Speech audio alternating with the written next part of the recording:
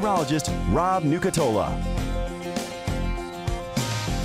Well, good morning, everybody. Happy Monday. That is a little bit more of a summery looking 24-hour temperature cast.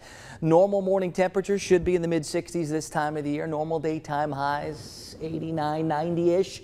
I think we're going to beat that 89, 90-ish. We got to 90 yesterday. We probably climb a little higher up into the 90s today, and each day this week got lots of hot coming our way over the next several days. All the showers out west, they are still out west. We'd love to get some of those around here to help out those thirsty lawns, gardens, and greens, but it's not going to happen. The setup is just wrong for us to get any kind of rain, so we get hot. Those thirsty lawns are going to get a little extra brown out there.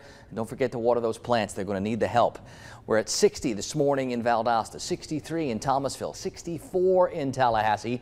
So a little warm out there to get started, but not uncomfortable. And we don't have that crazy humidity that we are so accustomed to in the summer months. It will slowly start to ratchet up over the next couple of days, but maybe for another couple of days we'll keep that humidity in check so it won't feel so extra gross outside. 68 in Dothan is one of the warmer spots, 59 in Cross City, one of the cooler.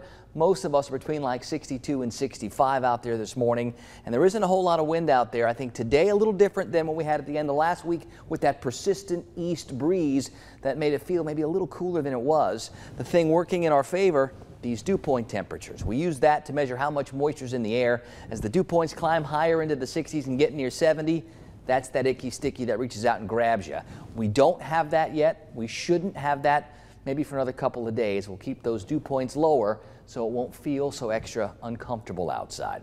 Now, higher pressure is going to be ruling the entire southeast for several more days. And as long as it's where it is, that causes the air to sink. As the air sinks, it dries.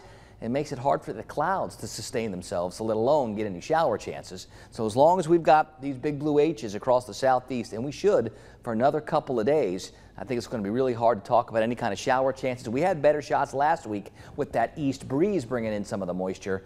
We don't have that breeze this week, so I think what's going to happen is we stay high and we stay dry and we watch those temperatures climb a little faster and a little farther. Out on the Gulf today, winds out of the east first, southwest later, 5 to 15. Here's a look at the tide times. We're doing the low tides in a little while. They'll get started and finish up before 9.